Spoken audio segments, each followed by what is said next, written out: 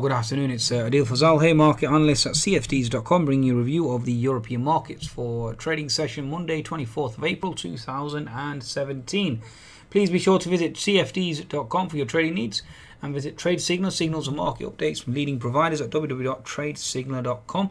You can download the app at the Google Play and the Apple App Store.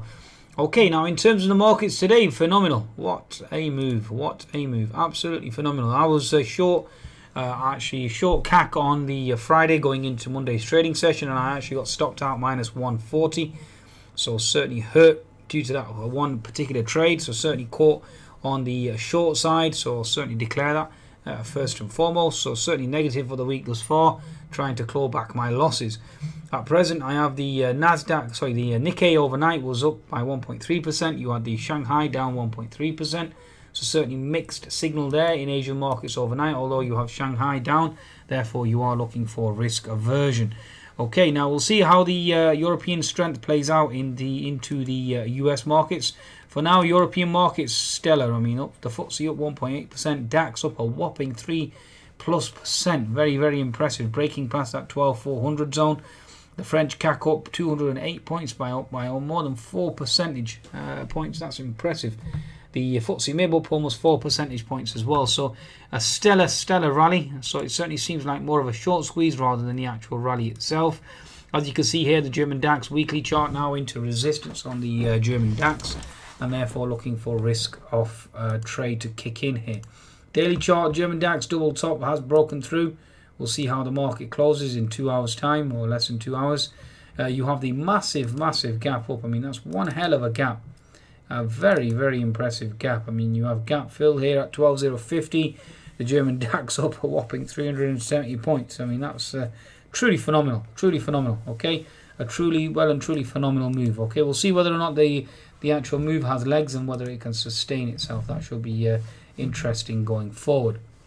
Okay, so watch out for the gap below. That's all I can say. That's one hell of a gap to close. Okay. Now, a 10-minute chart on the German DAX itself, and we've exceeded pivot R3, stochastics, RSIs, very impressive. Okay, German DAX very bullish. In terms of the French CAC, let's see exactly where we stand here. Okay, looking at the weekly chart, you're into resistance and therefore looking for risk off.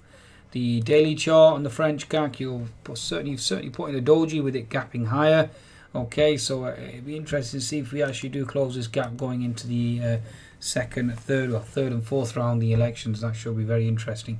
Okay, so French CAC at the moment, you have a major gap higher, given the fact that we closed around the 5060 zone, and we've certainly closed higher, well, certainly opened higher up to 5300 today.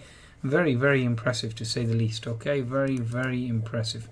10-minute chart from my perspective certainly seems to be looking very top heavy now, holding triple top resistance there. Next potential support is seen at 5220 zone. We'll see whether or not the market can actually hold that resistance and actually start to move lower. So interesting. From my perspective, certainly exhausted on the DAX and the French CAC. Okay, FTSE 100, given the fact that oil prices are still meandering or still down at the $50 level, you're still looking for risk aversion here. Okay, so it's connecting the highs. Here we go. And now looking to break. So you have a rising, contracting wedge type formation looking to break lower. So let's see how we play this out. So you have 7220 as potential support here as well on the downside. You have resistance above at 7250, certainly looking to hold, and therefore looking to see weakness here on the FTSE 100. 60-minute chart on the FTSE, you have previous support equals resistance, so therefore you are now looking at resistance on the FTSE and certainly looking to hold, especially with weaker oil prices. Okay, in terms of the 10-minute chart, let's bring that up. The daily chart. Okay, so again, previous support equals resistance. This is a key resistance zone on the FTSE 100. So watch out for this zone and let's see how this plays out.